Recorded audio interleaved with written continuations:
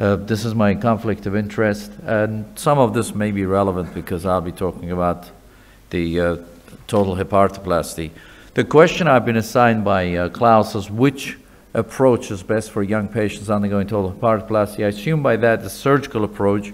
I would probably tell you that it's the gluteal sparing approach is the best, and then I would probably go and sit down. But I have given the chance to perhaps discuss a few of the issues related to total hepatoplasty in young patients.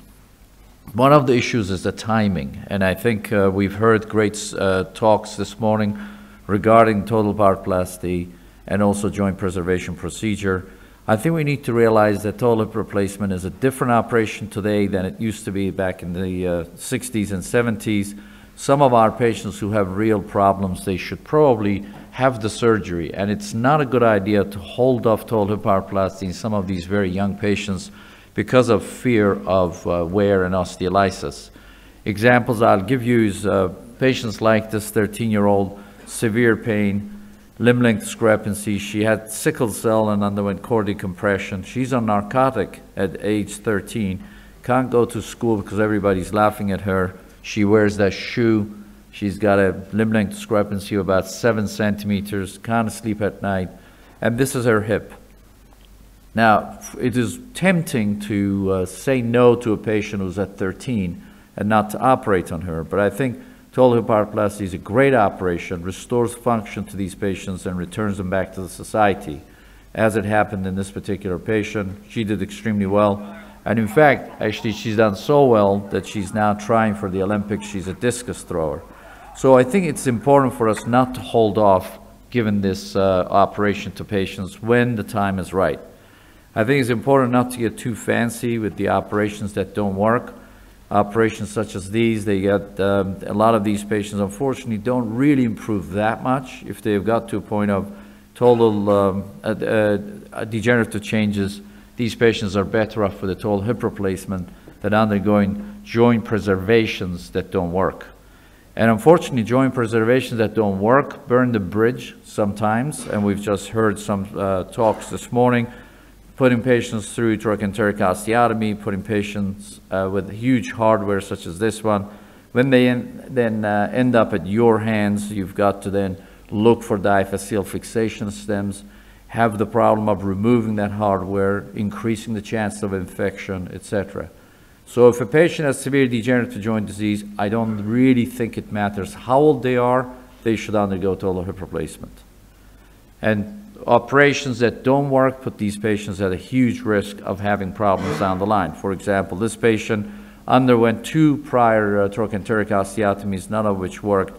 And when she comes for that surgery, you've got to deal with the issues, and then you have to use a much longer stem in order to bypass those stress risers in this patient. Surgical approach, I think we've made huge strides in the past few years. Material improvements, we've just heard a good talk from John about the highly crossing polyethylene that has changed the game to a large extent. Anesthetic, surgical approach, pain control, a lot of innovations have been made. And we will continue to make more of these innovations and changes. And I think in life you can belong to 2 camps. Either you are the status quo camp, that you think the current situation is perfect, there's no need for innovations, or you strive to make things better. And I think improving surgical approach is one of those innovations that have come. And these advances have brought us to where we are today.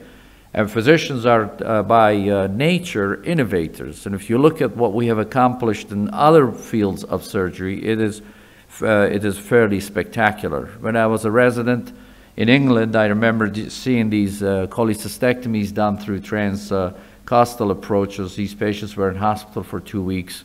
They would have severe pain. They had issues. They had complications. And in those early days, remember what happened with the laparoscopic surgeries? There were a huge number of negative papers regarding laparoscopic surgery and how bile ducts were being injured and how inferior vena cava were being ruptured, etc. But they persisted, and I think that approach definitely prevailed, because now cholecystectomy is done through very, very small approach, and these patients go home, outpatient operation. Surgical approach is one of those. In fact, one of the first papers written on surgical approach was by Dick Rothman. Dick Rothman learned the transgluteal approach doing trochanteric osteotomy from John Charnley. He came back, he continued to do those. And Dick has over 1,000 patients that he's operated on through transgluteal approach.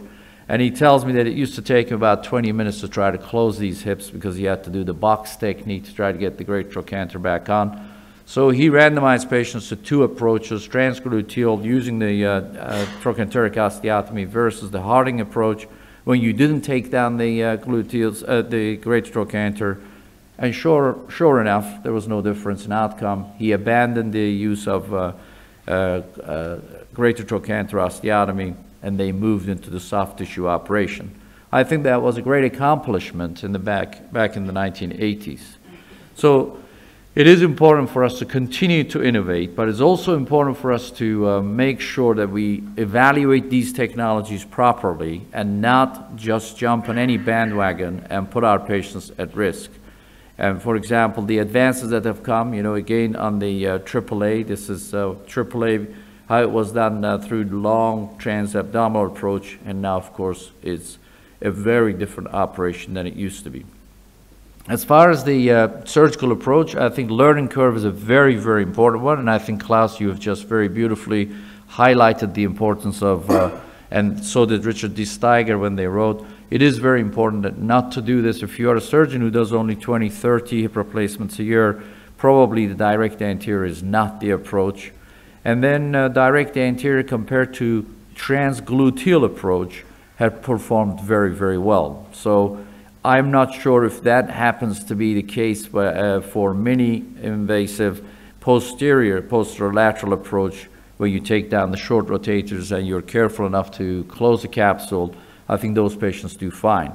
But I will say in Klaus's slides that he was showing, it is our experience also that patients who've had direct lateral approach when abductors are taken down, some of these patients continue to have permanent limp and they never come back. And in fact, our own CEO was operated through that approach and we see him limp around like a duck every day because I think his abductors never healed. So trans-abductor approach for the young patient is probably not a great idea. Direct anterior in our hands, low bleeding, less postoperative pain for sure. As you heard from Bill yesterday, majority of these patients go home the same day. They are on small amounts of narcotics. There's a short length of stay. They have faster functional recovery. We've published on those multiple places. And believe it or not, it's actually a much shorter operation in our hands. The other advantages is a quick setup. You don't have to position these patients on the lateral approach, waiting to get the shoulder bags, etc. And it allows us to really save about 10 to 15 minutes for each of these patients. In a patient like that I just showed you with what we call reactive scoliosis, these are tough to do through the side because you will get their limb lengths probably not right. And as you can all see, this is not a true limb length discrepancy. This is all because of pelvic obliquity. And it's great to do these through the front. You can just use your landmarks, put the hip, and after a while, once their pain has gone away, the reactive scoliosis resolves. Direct anterior allows us to do these through bilateral total hips under the same anesthesia. You can position them, you can prep both of their legs, and do an operation like this for that 15-year-old who has unfortunately vascular necrosis secondary to treatment of leukemia. And this again provides them with function immediately. She'd been in a wheelchair for a long time. And once you do the bilaterals, they're able to get back on their function and start to move around. You saw from yesterday how beautiful that acetabular exposure is through direct anterior approach. And I think as majority of these young patients suffer from dysplasia, it allows you to expose the acetabulum very easily and work on the acetabulum, including bone grafting of the acetabulum. You can do a lot of the work in the acetabulum, including the use of posterior plates if you wish. But that's a very good approach for the acetabulum. It also, because you don't have to dislocate, allows you to deal with complex problems like this, where this patient had a prior head injury and unfortunately motor vehicle accident, and he's got autoankylosis. Very difficult to do this through other approaches because you have to cut this hip in situ and then try to mobilize this. And unfortunately, that is very close to the neurovascular structures. So it's a bit of a difficult operation doing it through other approaches. But if you do it through direct anterior approach, you don't have to dislocate. You can move the head, then concentrate on the removal of that heterotopic ossification. Another advantage is that it allows us, especially in Philadelphia, where we have more lawyers than human beings, and limb length discrepancy is one of the major causes for litigation, allows you to come to the end of the table and measure their limb length very easily. Because they're not on their side, it's very easy. And anesthesia love this approach because they have direct access to these patients. Bearing surface is the other issue. I'll tell you, I agree with whatever has been said today. I actually use Biolux Delta 28 millimeter with a very, very thick poly. I prefer to use the trabecular metal in some of these patients. I would urge those of you using the titanium foam to follow these patients very closely. There's a signal that the trabecular titanium is associated with very high radiolucency at this point. And please follow your patients very carefully. So if you're using titanium foam with all manufacturers, and not just one single manufacturer, they're having very terrible results. I think that Delta ceramic with highly crossing polyethylene, especially very thick, is a match made in heaven. Works well, as long as you put the stem in the right place and as long as you only use one femoral head. That's preferable. And then in terms of the ceramic, it provides, I use ceramic. I've been using ceramic since day one. I started my practice 15 years ago. I really believe ceramic does avoid some of the issues that we just heard today. I don't use ceramic on ceramic in these patients. I just don't think it's worthwhile.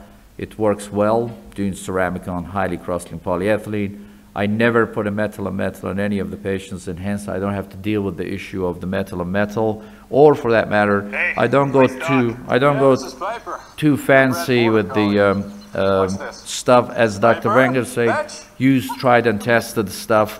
Don't go with these modern things unless. You're such a smart dog.